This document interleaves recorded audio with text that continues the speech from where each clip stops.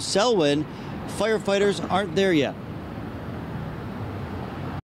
In front of 9502. Just before 3 a.m. on April 28th, I heard all the sirens. a house fire on Northwood's Forest Drive turned deadly, We got to deal with it. killing this man's brother. To know the details probably would make me feel even worse. We now know those details. City records show it took the fire department more than 8.5 minutes to arrive on scene. You had companies that were going to other incidents. The delay mainly the result of too many calls at the same time in the area and not enough crews to respond, forcing the city to call in backups from other sections of town. The neighborhood in question is one of more than 20 parts of Charlotte highlighted in yellow by the fire department, areas with response times higher than the goal of 6 minutes.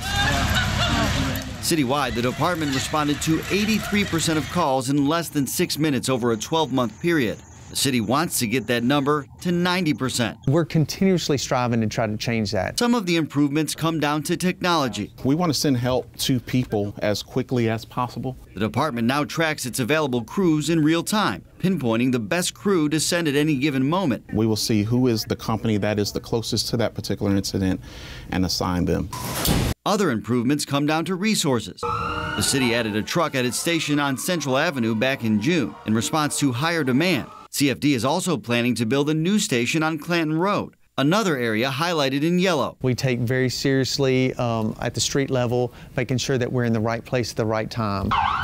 Charlotte's also looking at ways to avoid the unavoidable traffic delays of a city this size. A trial program could one day change every light in a fire truck's way before it gets to each intersection. We're strategically looking at how we can fix problems before they arise. The end goal is to prevent delays like the one here in April. CFD says it's unclear if a faster response would have saved the man's life. There's no way for us to know that for sure, and we do everything we can to prevent that.